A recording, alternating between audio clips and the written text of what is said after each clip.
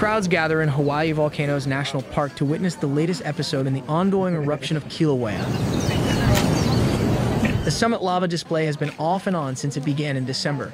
It's been confined to this area of the caldera with activity focused on these two vents.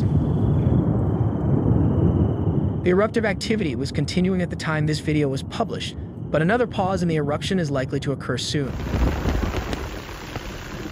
Episode 12 got off to a slow start on Tuesday morning. Brief lava flows were first observed at around 7:30. Scientists expected to see the onset of high lava fountains once the degassed material was pushed from the vent.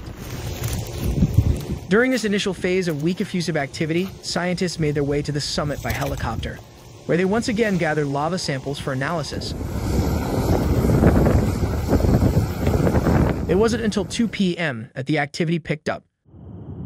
Lava fountains increased in vigor, producing a larger flow across the crater floor. Eventually, lava fountains were seen reaching heights of 600 feet or 180 meters. The USGS Hawaiian Volcano Observatory says each episode since the start of the eruption has continued for as little as 13 hours to as many as 8 days. Pauses in eruptive activity can last from days to weeks. The Kilauea volcano alert level remains at watch, and there is no reported indication of any changes elsewhere on the volcano.